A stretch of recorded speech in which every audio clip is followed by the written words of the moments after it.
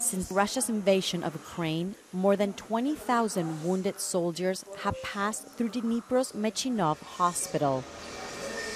Each one has a different story, but they all have the wounds of war in common. Mykola, who worked as a programmer in Lviv, thought his injuries were going to kill him.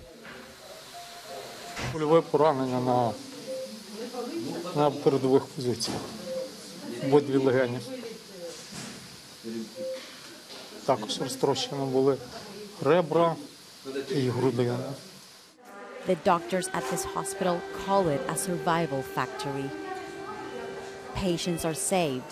Not even the daily sirens warning of an air raid jeopardized their work. Зараз. Це якийсь, ніби ти в один момент потрапив у якийсь жах. Я маю на увазі фільму. І ти не можеш з нього вибратися, але цей жах – це твоє життя, його неможливо описати, це треба просто побачити. And although they are not at the front line, those who work in this hospital experience the horror of the war by witnessing the number of ambulances and patients that arrive every day.